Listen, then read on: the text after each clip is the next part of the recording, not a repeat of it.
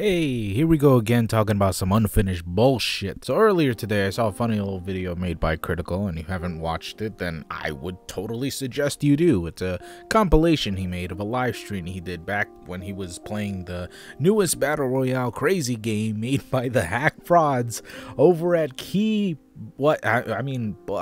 Boss Key Productions, creators of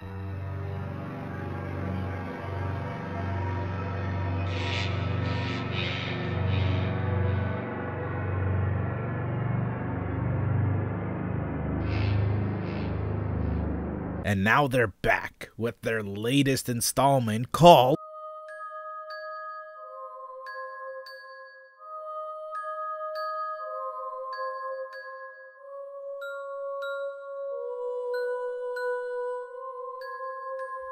which is this god-awful, cynical mess that pretty much highlights everything wrong with the state of video games today. Remember back when I criticized people's abuse of the word unfinished on Sea of Thieves because that was a vague description / critique of a game that could either mean the game had a few missing things or it was just flat out broken and shitty?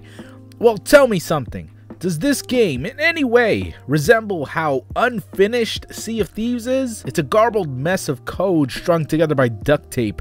It's kind of fascinating to know that it even exists. It's like a Frankenstein's monster of untalent and cynicism. That aside, this game is pretty much the exact reason why early access needs to die out. It's a commentary on how we, the consumers, are so accepting of shite that even companies are thinking the same thing. If they accepted garbage before, why won't they accept it now, is what they think. I swear it all started with Goat Simulator, a knowing parody of broken gameplay and shitty graphics that sold like wildfire because it was just that, a self-aware broken game. Ever since then, the effort put into 3D indie games has really severely dropped in quality because, again, if we accepted garbage before and did stupid little YouTube videos on them, then what'll stop us from doing the same shit over and over and over again? I think this has gone on for way too long, to the point where games don't even need to try to be presentable anymore and instead have to go with minimal effort on launch. I mean, take this game for example. Lawbreakers was a terrible loss for Boss Key, so jumping off of this old craze of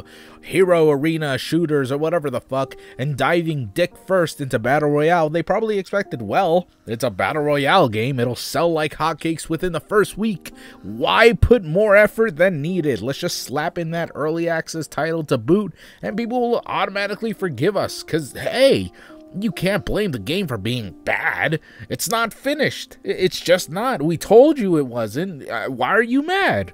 We warned you guys. It says right there, early access. My fucking mouth is early access, I can't speak. It doesn't help that the games Radical Heights took inspiration from were also in early access, and fucking what, Fortnite is still in early access, technically, apparently. Fuck, I mean, if PUBG and Fortnite could get popular off of being early access, then why can't Radical Heights or any other fucking game? The fact that we made it that way is kind of shit, honestly. It's like some sort of poetic, I don't know, irony or some shit. I don't know, ask your local English major and maybe they'll know what the fuck this is, but this is very concerning. Thing is, even if your game is unfinished, it still needs to be good in order for it to survive the long run. I just don't understand their train of thought here. I mean, shit, don't you want the game to be at least presentable, like attractive to the eyes?